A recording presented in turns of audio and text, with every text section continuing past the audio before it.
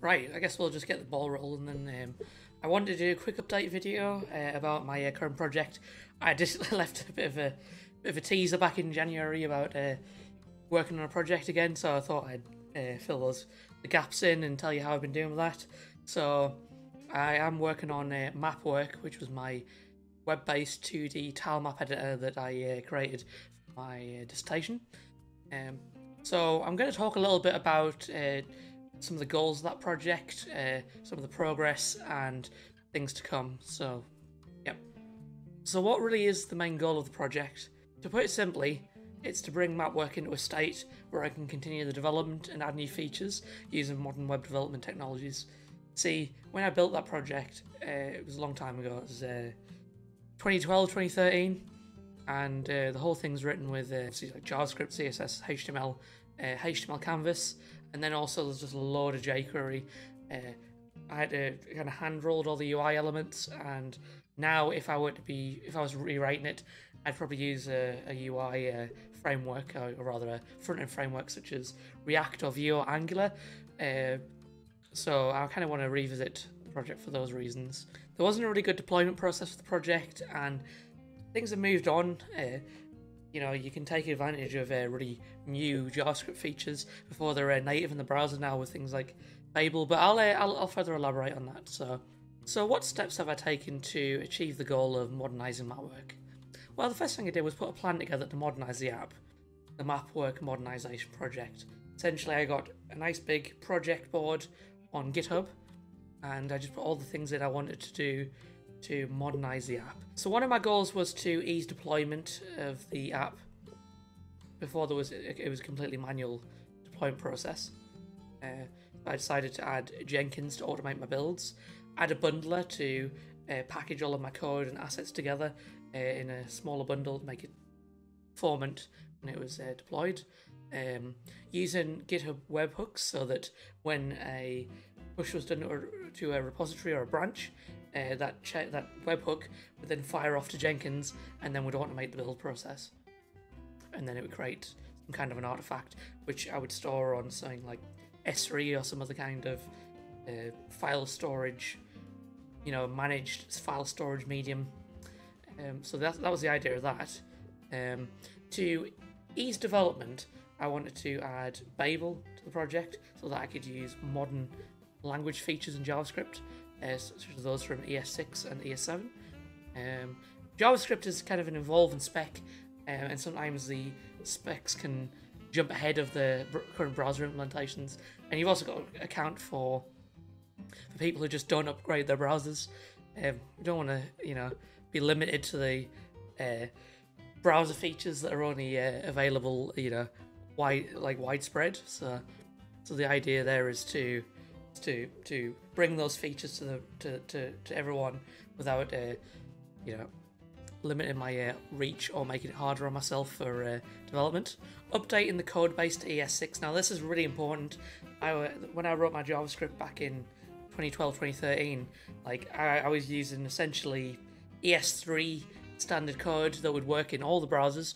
One thing that I laid out very clearly was that I wanted that the MapWork to work in all of the modern builds of the browser. So that was Chrome at the time, IE9, Firefox, Opera, and Safari. I think it was Safari for Windows I was testing on, which is insane when I think about it now. But I wanted all those browsers to be supported, and that's quite hard to do. So I had to use some pretty primitive JavaScript to get all that to work. Lots of polyfills and all kind of stuff.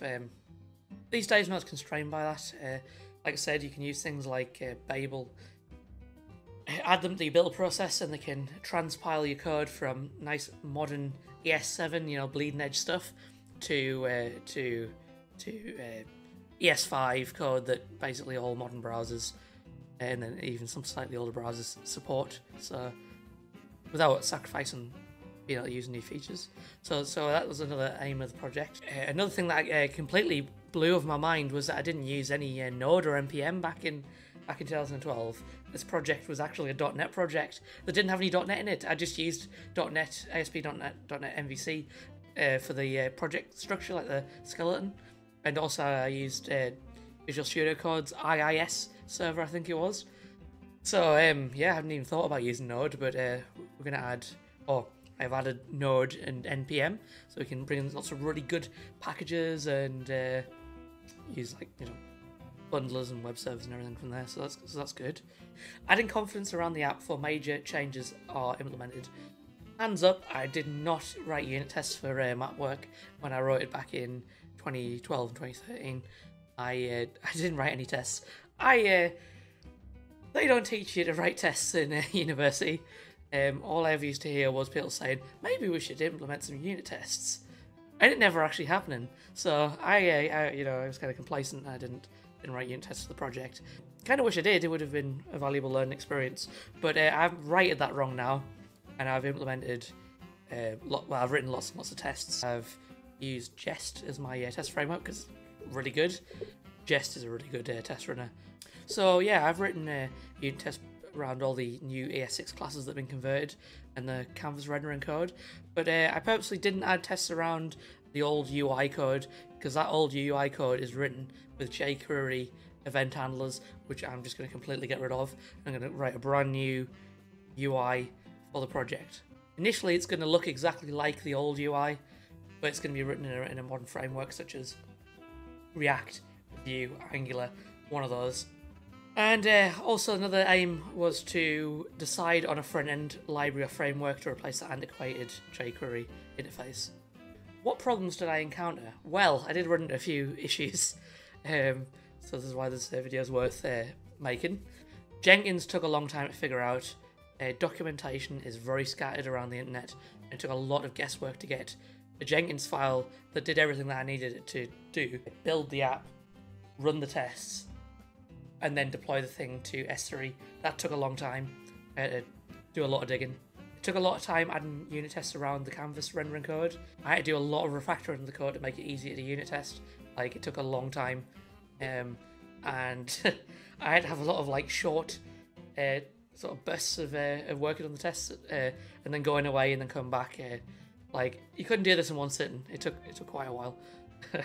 But I'm pleased to report the tests are done now. The last thing that I had struggled quite a lot with was selecting a front-end framework to build the UI. I actually haven't done that yet. I'm stuck. And I'm gonna do a lot of spike tasks, so go a little bit off the beaten track of the project board that I set up and just explore using different branches with different technologies just to see which one is the best fit for this. So I'm at the very least going to build a prototype in Vue, and I'm going to build a prototype in React. These are the two frameworks that I'm going to write them in. Depending on how well those go, you know, I might write an Angular one, but I've used Angular, like modern Angular. But I know, I mean, my job, I use Angular 1.5 onwards.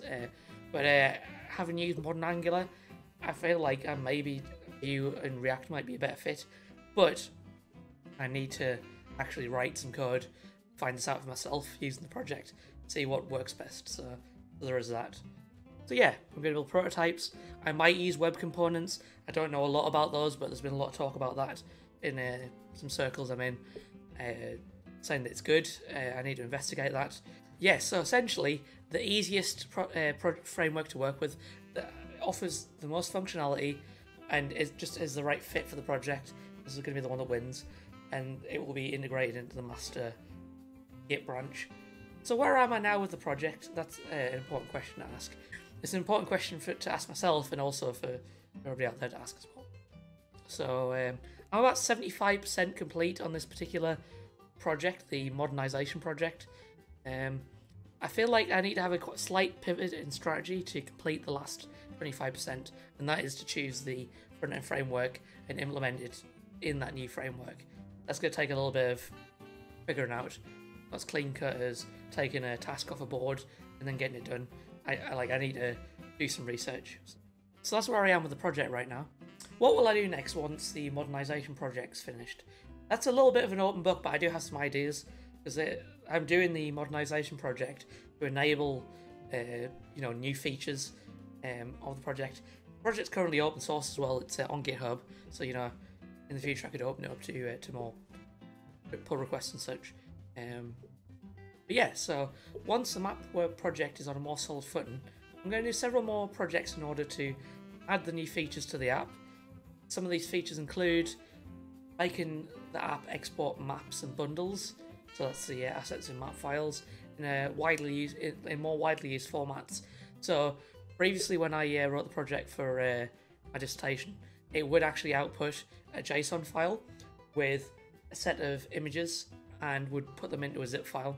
That required going to the server and basically throwing all the front end stuff that have been generated by the app, and then getting it right back as a bundle in a zip file. Now, I believe, having looked at some libraries, that I can do most of this on the front end now. I don't need to build an API layer for that. However, that's not to say that there won't be an API layer in the future once I've got a nice solid front end foundation going there. So that's something to think about. New editor tools. I really want to add to the editing capabilities of MapWork the canvas-based editor editing environment. It was, you know, one of the exciting parts of writing this project, but I was constrained by time because of university. So some of the ideas that come to mind are adding custom brushes, things like, you know, in different shapes and different sizes, grid rulers so that you can see which tile you're actually editing in the map when you navigate along it. That's kind of a missing feature.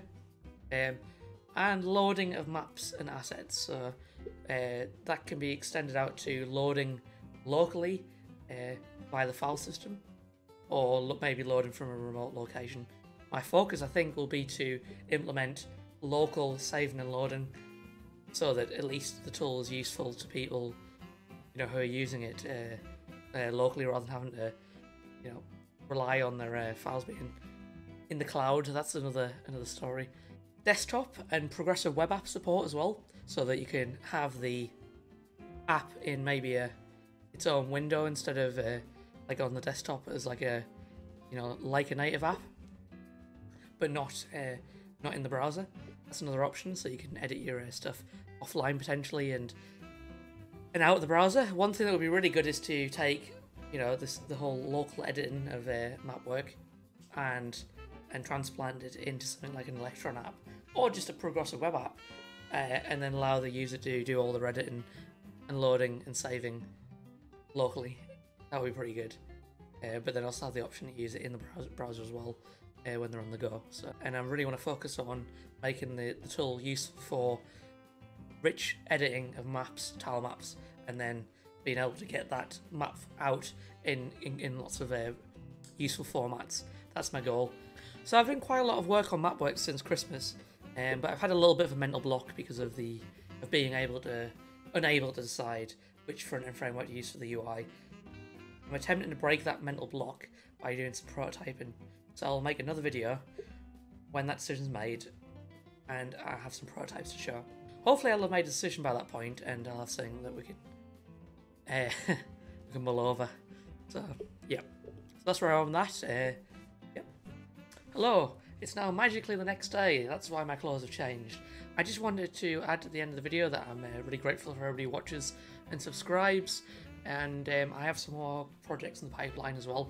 I'd really like to do some more in-depth videos about each thing that I'm doing for the MapWork project. I know this one was a bit of like a talky, heavy one, but I just had to make it to show an overall summary of what I'm doing.